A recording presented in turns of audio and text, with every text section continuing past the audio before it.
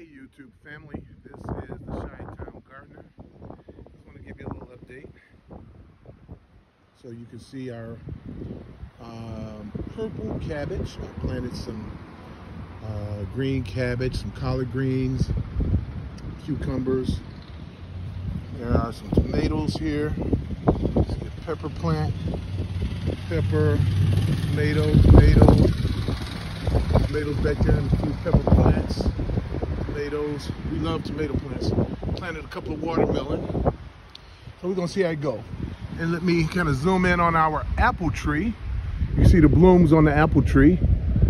My daughter Crystal will be happy about that, because when they were little kids, they loved the apples from that apple tree. So there it is, the Chi-Town Gardener. So we've been a little busy, and we hope that everyone have a great weekend. What we're looking forward to is to be able to harvest some food this year. I remember last year we had an issue with squirrels.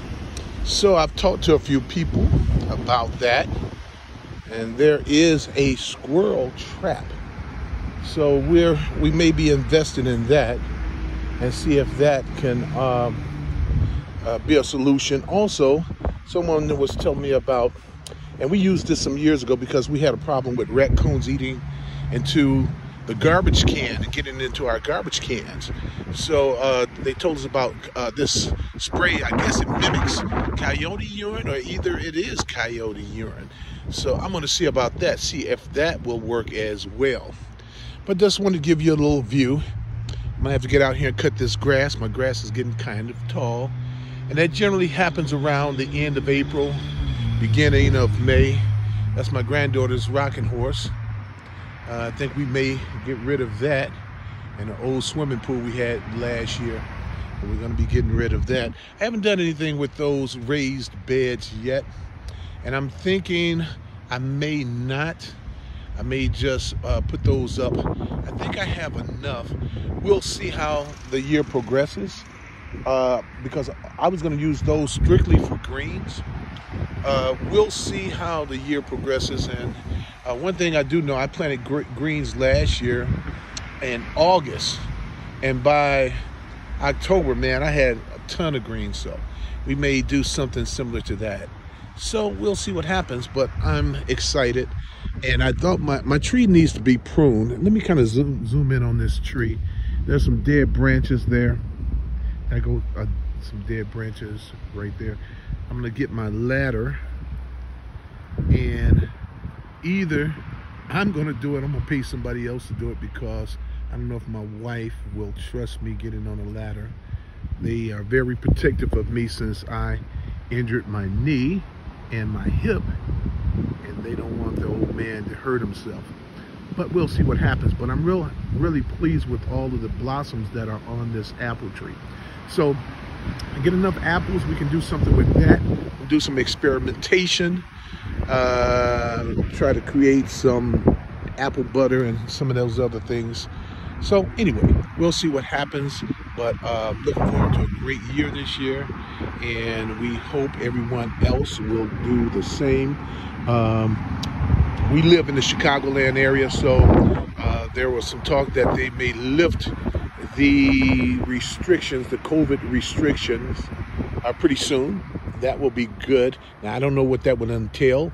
If that means you no longer have to wear a mask, or does that mean you can gather in groups? I don't know what that means, but we'll find out. Last year was a strange year. We experienced some stuff we've never experienced. I went into Walmart, it looked like a bomb went off. Nothing on the shelves, no meat, no vegetables, no anything. It was just, I guess, my wife's foreknowledge to have stocked up on some stuff beforehand without knowing about COVID, having the freezer full of food and so forth. And my wife has always been a collector of toilet paper, so we were blessed on that end, and we were able to get through it. And I do know the suburb right next to us had a power outage, and their power was out for about 3 or 4 days. That's enough to destroy what you have in your freezer. So I was watching Homestead Heart, and Miss Homestead Heart is an expert canner, and she has some great videos. And it was reminiscent, watching those videos was reminiscent of my grandmother, who was also an expert canner from Louisiana and those parts of Mississippi. And I just hate that I didn't pay attention when she was doing all of that. But thank God for people like Miss Homestead Heart, who has a ton of videos. And we will be purchasing a canner. So if I can do that, if we ever have a power outage, we won't be up in arms, because we'll have food stocked up that won't go bad because there's no power. So it's all about being proactive and not reactive. We learned a lot of things last year, and we hope that we could build on what we learned last year. So this is the Chi-Town Farmer, I keep saying Facebook family, but YouTube family. We hope you have a wonderful week, and we will be connecting with you later on in the week. All right. God bless.